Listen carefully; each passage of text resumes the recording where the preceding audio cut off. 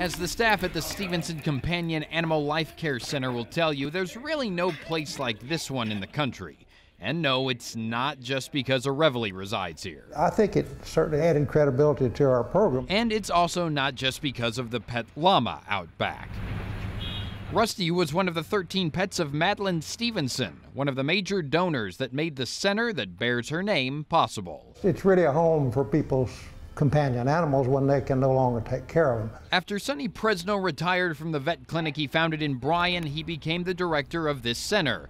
When owners pay an enrollment fee and set up an endowment fund, their pets are turned over to the caring hands in this arm of A&M's vet school. The connotation of retirement home has kind of grown on it, and I guess in a way they are, but they're certainly not all older animals when they come here. We get them in all ages. And from all places. Only a handful are from A&M former students. Patty's owner is a UT grad. A couple of residents are from California. In all, Stevenson is home to 16 dogs, 19 cats, and Rusty.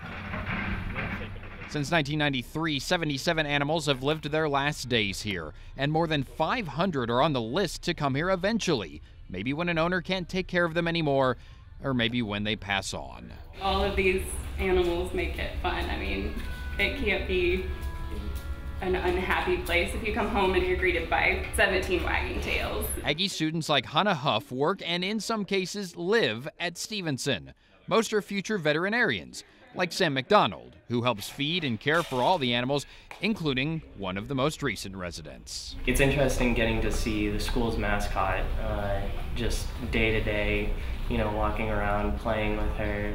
Oh, Lord.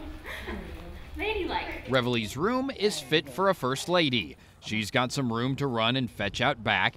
Good girl. She's turned into a greeter at Stevenson.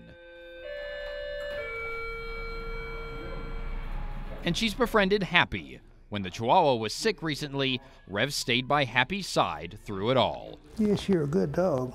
Longtime Stevenson caretaker Kim Muth thinks Aggies should be pleased with Rev's new digs. I think that they would really enjoy seeing her here and know that, you know, she's being very well taken care of. And as fellow caretaker Travis Dittmar notes, Rev was right at home in a day or two. She fits right in, enjoying her retirement, and she's just another dog to all the other dogs. Not every creature at Stevenson knows how famous one of the residents is, and Reveille VIII doesn't seem to mind at all. Obviously, she's honored here because of who she is, but she's treated just like Cricket is. They're just buddies and hang out together.